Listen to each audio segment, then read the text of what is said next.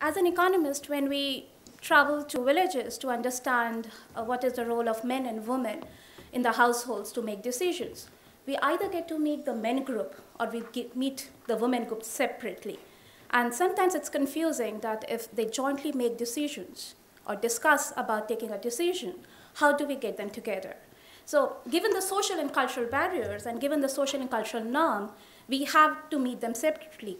But when we started talking to them about who takes the decision, or who makes the decision, who participates in the decision, and we asked the men group, what is the role of your spouse? They usually said they do not know anything about modern agriculture. They do not know about climate-smart agriculture practices. Then how can they be included in the decision making? When we asked this to the women, they said, how can we be a part when we don't know anything? And that triggered the need for information. Need for equal information, not only to make them more aware, not only to make them improve their capability in their farming, but also to enable them to participate effectively in joint decision making within the family. Although still the male might be the final decision taker, but he definitely acknowledges the role of internal household decision making. And therefore, we wanted equal information to the women group. Either they are the female-headed households or female within the male-headed households. So within this model, what we did under the CCAS project is deliver information, climate-smart agricultural practices information, weather advisories, to females in the male-headed households and also female-headed households, along with the male members of the male-headed households. And the basic purpose was to improve technology, climate-smart agriculture practices, and technologies uptake to create a behavioral change to me, which is the first step towards adoption and creating impact. Now, that's the second thing that came to us is what information do we need to give? Usually it's said that information needs to be demand-driven. So we asked the women and the men, and specifically focused on the women results. They said, we only want information about weather and pest management. But anyway, we delivered them in all the information, and what we realized, you see in the second graph, is they were listening to the information. These are voice-based messages, and I've categorized into broader groups. They were listening to every message, irrespective of it was about pest or weather management or not. They were listening to they were listening to conservation agriculture practices information. They were listening to post-harvest management practices, and they're quite similar to the listening rate of the messages as by the men. Overall, on an average, they were listening to the messages as much as they were listening to the men, as men were listening to the messages. So we concluded that not everything has to be demand-driven. There has to be a match between the supply and the demand, because sometimes they don't even know what's available in terms of the new technologies, and that's very relevant when we talk about climate-smart agriculture practices.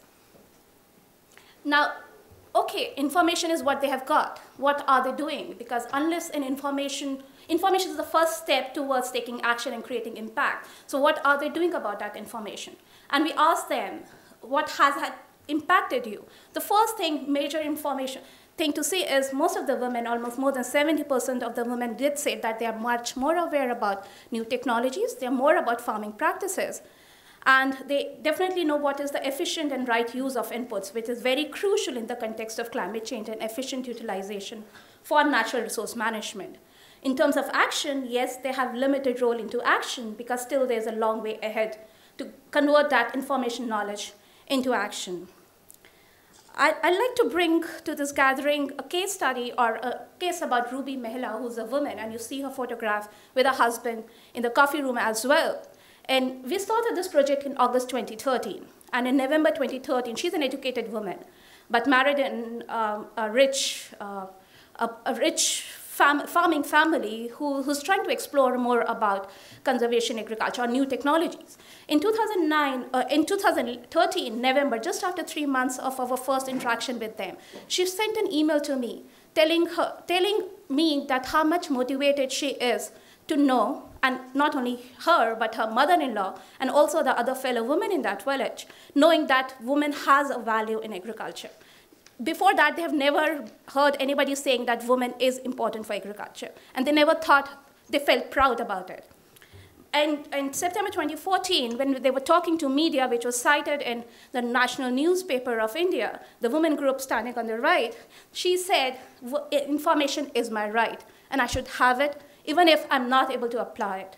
And that sounded very interesting. And just on this Women's Day, on 8th of March 2015, she was facilitated by the national system for her critical role in her village and the neighboring villages to create that awareness that women is a crucial part of the agricultural system. But it's still too early to say that bridging the information gap as a first step towards bridging gender gap is going to create miracles. It's still a long way ahead. This is the first insight that we can say as a stepping stone towards bridging the gender gap. And what I think it's important is to first to acknowledge that woman is a part of the agricultural system. It's important to deliver her the information as we deliver it to the men, because somehow men do interact with the women in their families to take that decision. And therefore, extension agents need to find ways to get to the women, given the cultural and the social boundaries. It's important to realize that the avenues, policies, methods have to be created to reach them equally, even if they might not be the direct users of that information, or they might not be the first user of that information.